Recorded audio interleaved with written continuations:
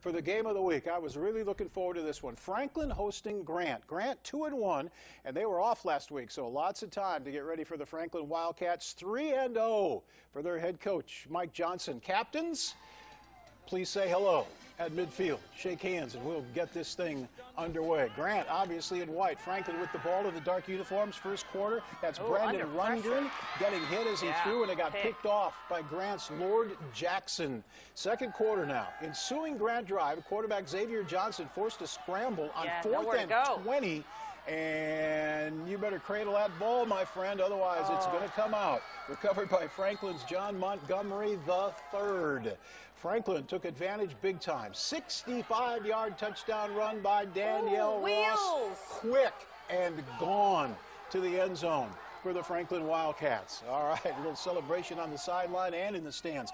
More Franklin offense. 4th down, quarterback Rundgren heaved it, got an acrobatic 42-yard catch from Jalen Lampley down to the 1-yard line. And Lampley took the Wildcat snap and got the score. They led 14-0 at half. Third quarter now, and you won't find a longer play than this one. From his own end zone, Xavier Johnson, that's all he's got, and it was just enough to Paris Warren, who managed to make it to the end zone for a 99-yard touchdown play. Grant back in it after 3 quarters, 14-9. But Franklin clinched it with an interception.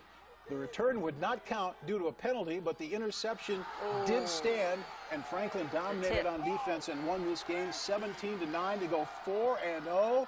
Here's Coach Johnson.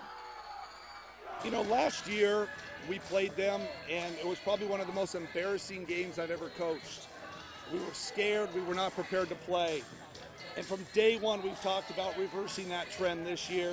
And I think we kind of proved that tonight, that we've reversed it. Grant's a great program. Anytime you can beat Grant, that's what I just told the kids. It's like putting a little trophy up in your room.